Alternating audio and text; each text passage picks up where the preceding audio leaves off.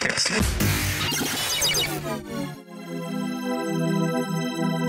demystify what goes on behind the therapy room door. Join us on this voyage of discovery and co-creative conversations. This is The Therapy Show, Behind Closed Doors podcast, with Bob Cook and Jacci Jones. So, welcome back to the next episode. We're up to episode 31, which is interesting. I know, we're cracking through these. Of The Therapy Show, Behind Closed Doors, with myself, Jacci Jones, and Bob Cook. Okay. So here we go. What we're going to be talking about, because it's coming up to New Year. Hopefully, we've all enjoyed the festivities. I think it's worth just mentioning, Bob, at this point, that these are pre-recorded, so we don't know what's happening in the world as we stand because of the new variant and one thing and another, what's actually going on. So I just wanted to make that note. But hopefully we've had a Christmas of some sort or another, and we're in between Christmas and New Year. Yes. We thought we'd do a little bit about maybe New Year's resolutions. Okay, so let's go ahead then. So you can start then if you wish, and then I'll carry on. Yeah, I think it's worth mentioning for me. I don't really do New Year's resolutions. I've got this thing that if I have a New Year's resolution, I usually break it. So I tend to look more outside the box at maybe rules to live my life as opposed to New Year's resolutions, if that makes sense. Gosh, well, I'd be really interested to hear them. Well, I do it probably every New Year on my therapy stuff. So there's things around, not taking on other people's problems as my own, and not comparing myself to others. And what's one of the other ones? There's another one that I quite like. Some people like them and some people don't. So it all depends whereabouts you're coming from. Make peace with your past so it doesn't cock up your present is one of the new ones that I had last year. So I'm not sure what your thoughts are. Do you have New Year's resolutions? Well, I look at it more from a clinical base. As you do most things, Bob. Yeah, I mean, I can make resolutions, I suspect, but most of them I break, or I don't really take it that seriously, really. But with my clients, I used to. It's kind of like new beginnings at this time of the year, isn't it? We kind of try to have a bit of a clear out and let go of things of the past and start anew for some reason. Yeah, so I tend to, clinically, I used to talk to people about what did they want in terms of, let's put it into New Year's resolution categories. But most important, I used to really concentrate, I think, on how they may stop themselves reaching that goal. Interesting. Rather than focusing on the outcome. Yeah. So I would be far more interested in how you might sabotage yourself reaching those goals. So if one of them was for, I can't remember what you said, Jacci, but let's just say one of them is to be kind to yourself. Yeah. For example. Yes. Then I would be concentrating on what the person is doing to stop themselves being kind on themselves. And usually what it is a parent narrative they got in their head. Yeah. Which they don't really see as their own. But it actually comes from somewhere else. So what we track down is, how does a person sabotage themselves? So if they're hard on themselves, which really usually comes from somewhere else anyway, is what can we do so the person changes that process from being hard on themselves so they can actually hear themselves, so they can be kind on themselves. And usually it's a parental process that they're getting in touch with. Yeah. Usually. I like that. Yeah. It's usually, in transaction analysis terms, it's usually the dynamic between the child ego state and the parent ego state. So if we can identify that process and say, put the parent on a chair or a cushion and put the younger self, which is usually what it's about, with the client onto another cushion, and to get them to talk to each other, we can find out what the dialogue is, which is the center of the drama of how come they aren't kind on themselves. Yeah. See, what they really need is permissions from the parent quite often, but what they've had in their history is often things like, oh, you're really stupid, you don't matter, how can you be kind, all sorts of things.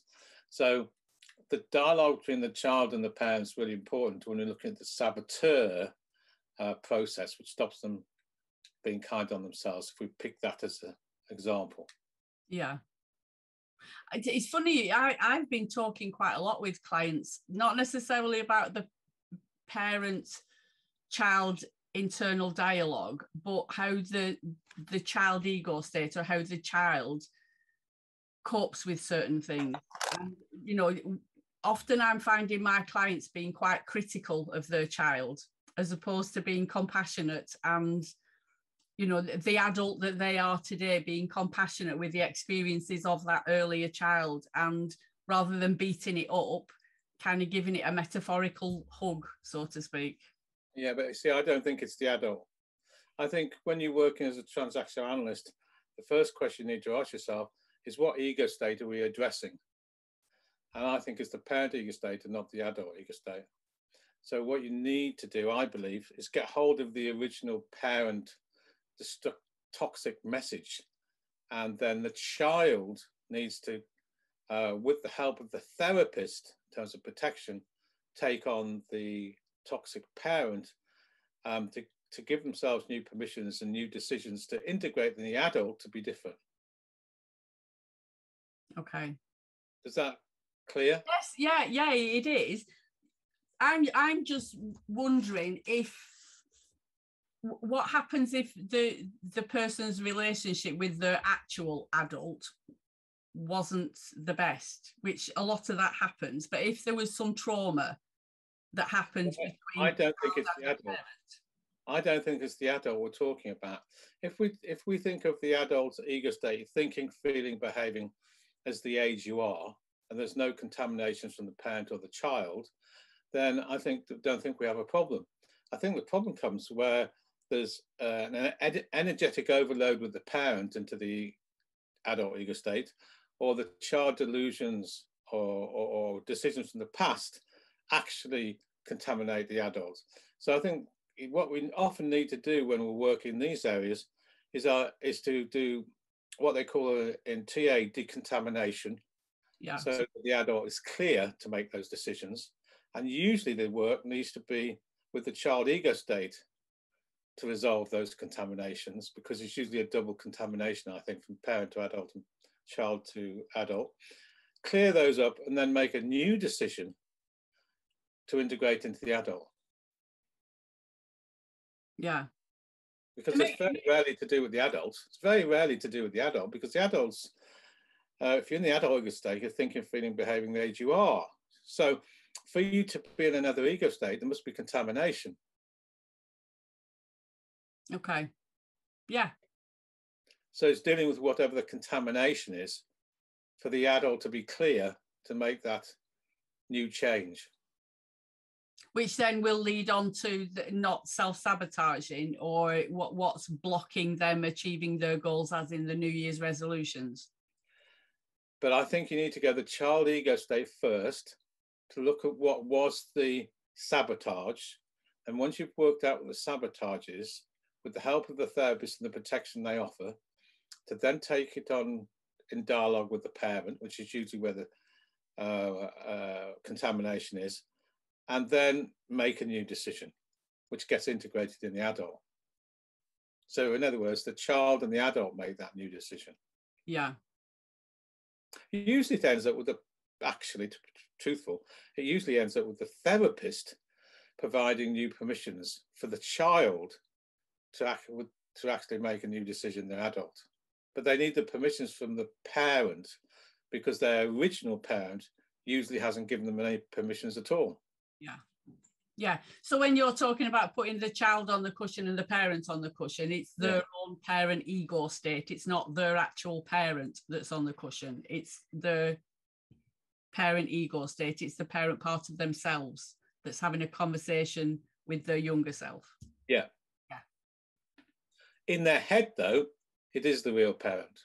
Yes. Yeah. And I think that's for me where some of the crossover is, if they've had an abusive relationship with a parent, that can be quite difficult. Very, very difficult. Yeah. This is where the therapist comes in providing protections and new permissions. So the child can talk to the toxic parent, otherwise they'll stay withdrawn. Yeah. So often I think, let's recap, often to make new resolutions, we need to find out what the sabotage mechanism is. Then we need to help the child resolve the sabotage process, which usually is, I think, a dynamic between the child and the parent, and then integrate it in the adult ego state with the help of the therapist. Yeah. And it's that integration that is the important part. Yeah. Yeah. I don't think this will happen without the protection of the therapist or the new permissions by the therapist. Yeah. So I'm all for resolutions, but I much prefer looking at how the client has sabotaged making new resolutions in the past, and working with the sabotages so the new resolutions can actually happen and be maintained. Yeah. Yes, it's an interesting thought. Yeah, because as a therapist, we're always looking for the child's, the sabotage, aren't we? So whatever decisions we're talking about, we just happen to be talking about new beginnings, which is true. But unless we look at the past and the problems in the past, how can we ever get to a new beginning? Yeah. Because the past is always going to drag the person back. So it's the resolution is in the past, so the person can have a new beginning. Otherwise, it won't work. We can't just say, right, we'll just have a new beginning without looking at what drags them back from the past.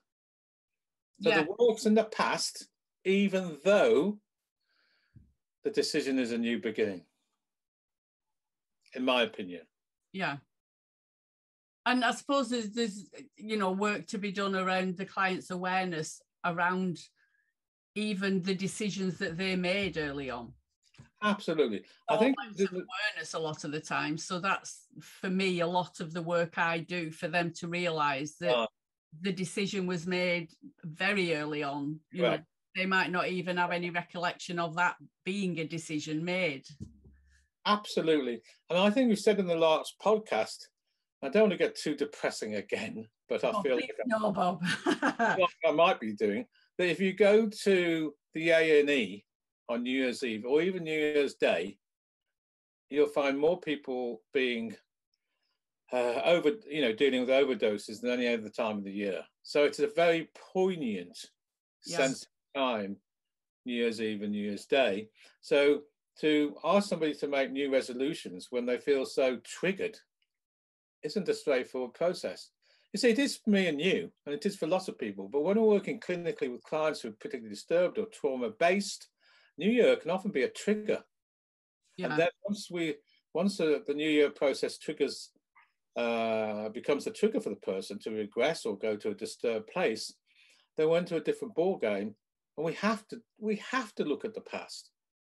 Yeah, in my opinion, for us to go forward to a new beginning, if you like.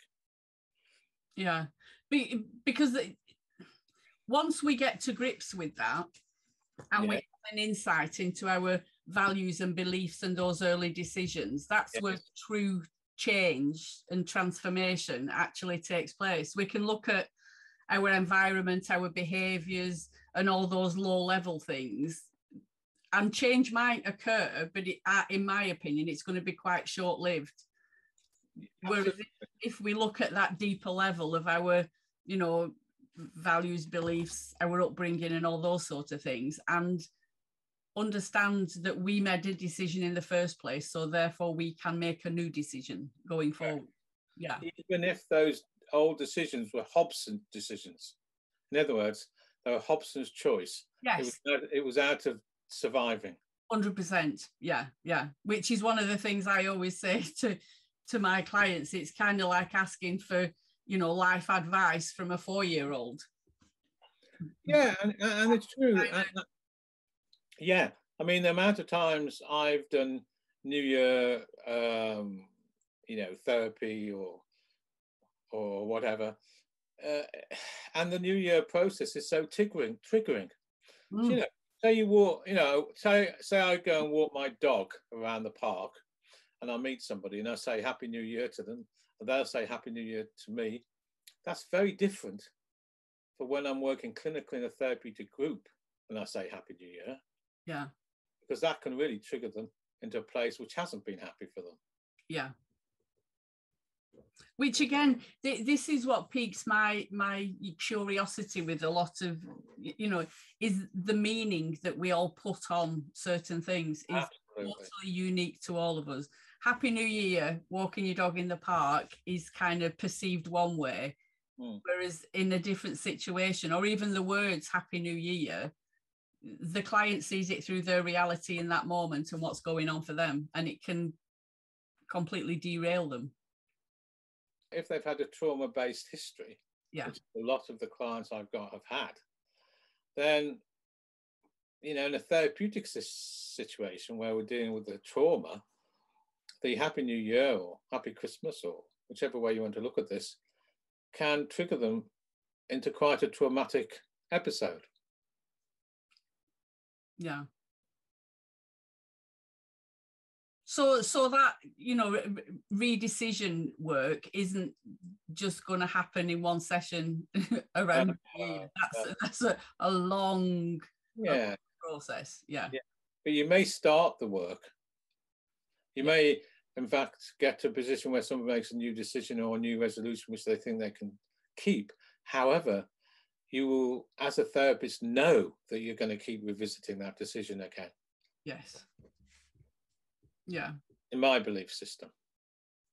Yeah. Because to anchor a new redecision in your adult needs a revisiting of that decision many times. Otherwise, the danger is it becomes an adapted decision. And if the person's making the decision from an adapted place, then it won't last very well. No. It won't last very long at all. Yeah. If they're making the decision to please you,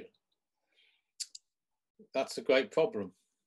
Which again, kind of, I suppose that touches on what we've talked about in the past about the, you know, the Father Christmas syndrome or whatever. And if they're trying to say the right thing to the therapist from their adaptive child, then yeah, it's not in a line with what they truly want. Correct. Yeah. So it's a bit of a minefield. It is, because my top resolution would be to help people, especially clinically, perhaps to be kinder to themselves. However, that whole process isn't going to happen in one therapy session. No. So when you're talking about kindness, are you talking about self-care and prioritizing yourself? And loving yourself, yes. Yeah. See, the conversations that I have sometimes, there's, you know, the sticking point, or probably that internal parent, is that that's selfish. Well, I'd rather have the word self-aware. Well, I say it's selfless rather than selfish. Yeah. Self-aware, selfless. When we prioritize ourselves in a relationship or in life, it can be seen as quite self-indulgent. I don't know whether that's the way of thinking. Number one, I'd like to change the terminology, which I always do. And number two, if you get the parent on the cushion and start talking to the parent, you'll soon find out it's the parent which is selfish. Yeah, yeah.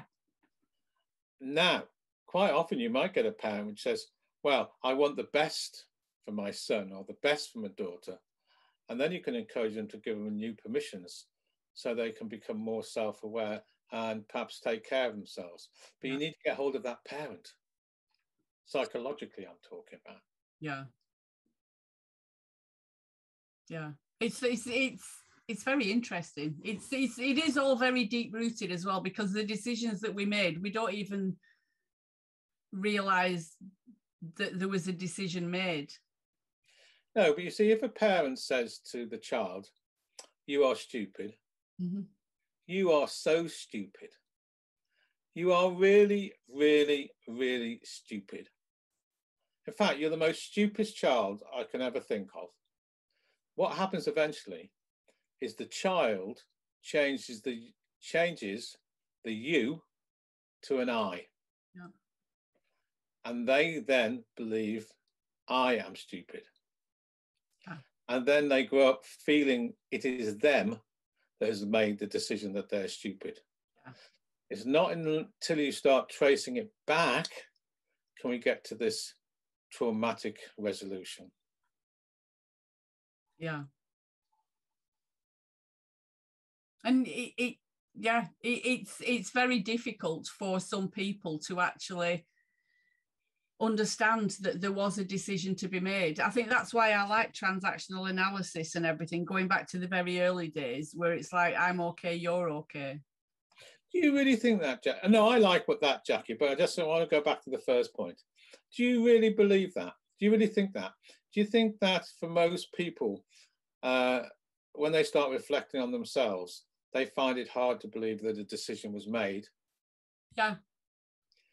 Well, perhaps for my sake, because I don't think that, but we may think the same thing, so I'll be interested. Perhaps it's the way we're thinking about this. Can you say more about that? Because you see, I think when people reflect, they come to my therapy room. They come because they believe there's something usually wrong with them, or they believe they're crazy, or they believe something is up. And as they start reflecting things, it isn't long before they start realizing, or even say very quickly, that I made a decision. Now, I think somewhere in that they are aware they make decisions. The problem for me isn't that they aren't aware they make decisions. The problem is, whose decision is it? Who makes it? And I think it's often the parent that, pushes that decision down, like you are stupid, and then the child makes the decision, I am stupid. That becomes part of their personality, and that's where I think you're correct. They don't then think of it as a decision or choice. They think it as a template. They've always been that way. Yes. Yeah. Yeah. Always been that way. And one of the first steps in psychotherapy, I believe, is that the therapist needs to help the person. And this is where I think we might be talking about the same thing. Be aware that what the decisions they've taken about themselves aren't often, or usually, themselves. It actually comes from somewhere else. Yeah. And they need to separate out. And once they start doing that, they can get better. Yeah. So perhaps we're talking about the same thing. Yeah, I think so. Yeah. It's the conversations I have are that we're all born okay, and then life happens, and in order to survive, we make certain decisions. If we look at the injunctions and things like that, do you know what I mean? It's about our very survival from a very young place, that I need to please others. I need to, don't be a child. I need to grow up quick, all these things. But ultimately, it was a survival decision that we made. I couldn't agree more, but perhaps you could just sort of illustrate a little bit more about what you mean by okay. So when you said you believe that we're all born okay, we know, for example, in the Catholic religion, and we know actually in many other religions and belief systems, they certainly don't believe that. So could you say a little bit more about what you mean by okay? That we're kind of, the way that I look at things, that we're born with a clean slate. The moment we enter the world.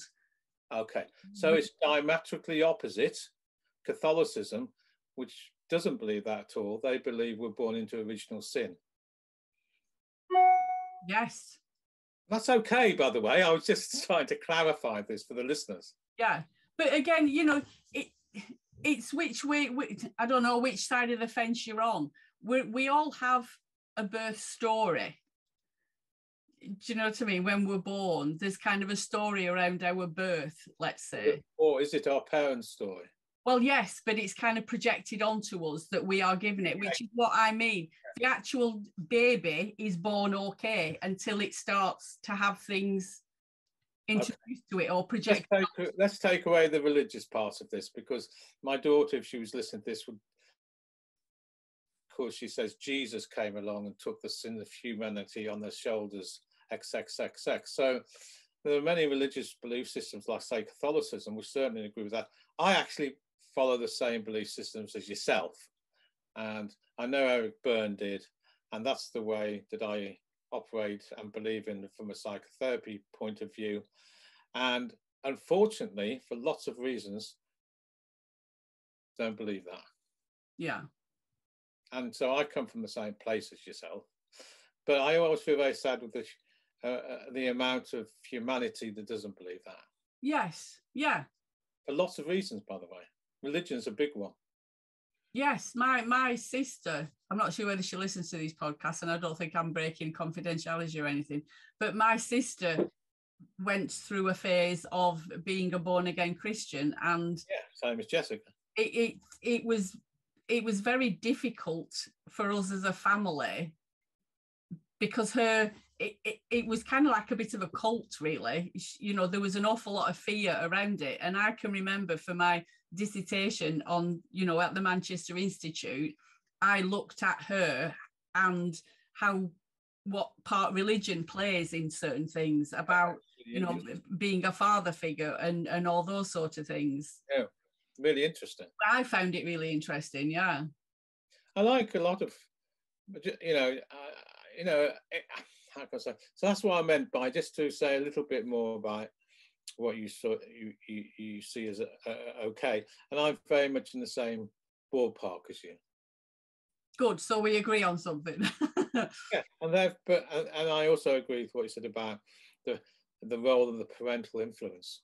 Yes, and it starts from day one. Or even before. Quite possibly, yeah. Yes, yeah. A lot of the latest fetus research about the 9 months in the womb and the way that the baby is talked to right before birth. Yeah. There's a lot of research on the effects of that. Yes. Yeah. Yeah. For example. And even, I don't know whether this is a bit random, and I think we're probably going off topic now, but I think I even read somewhere or heard something about survivors of the Holocaust.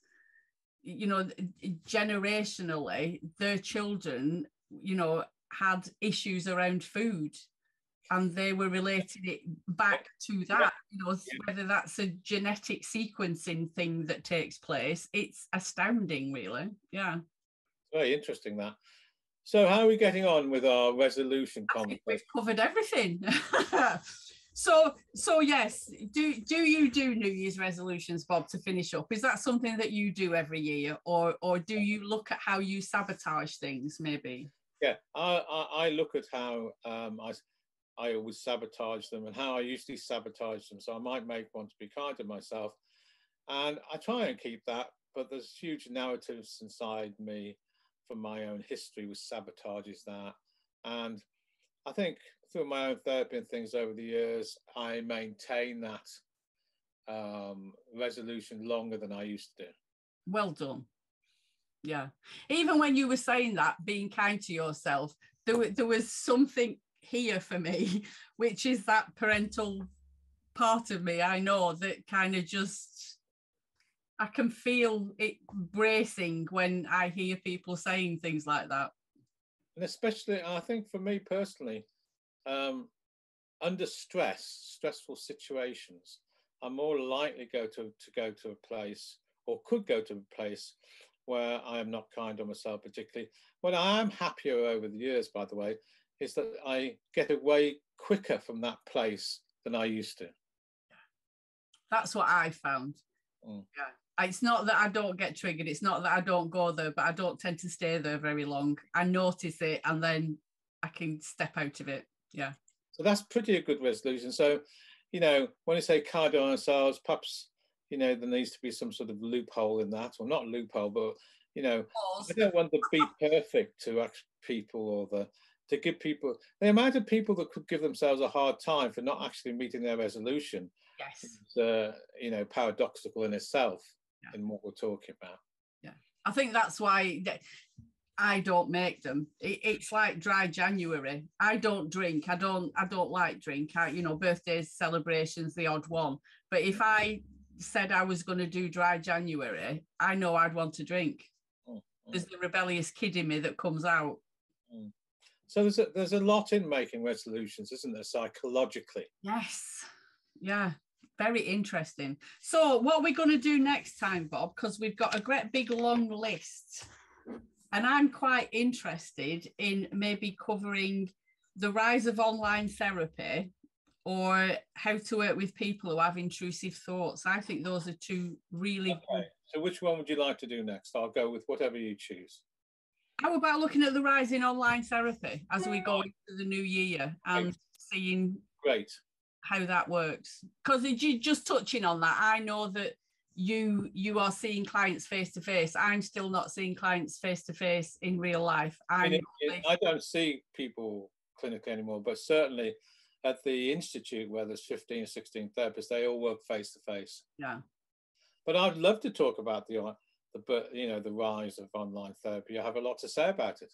Me too. Text therapy, what's that about? Don't take me down that line, but I'm happy to talk about the. I think we that one might be a long episode when we do that one, Bob. Yeah, we could perhaps text, but I understand what you mean. Yeah. So until the next time, thank you so much, and happy New Year. Good, and you. See you soon. Bye-bye. You've been listening to The Therapy Show, Behind Closed Doors podcast. We hope you enjoyed the show. Don't forget to subscribe and leave us a review. We'll be back next week with another episode.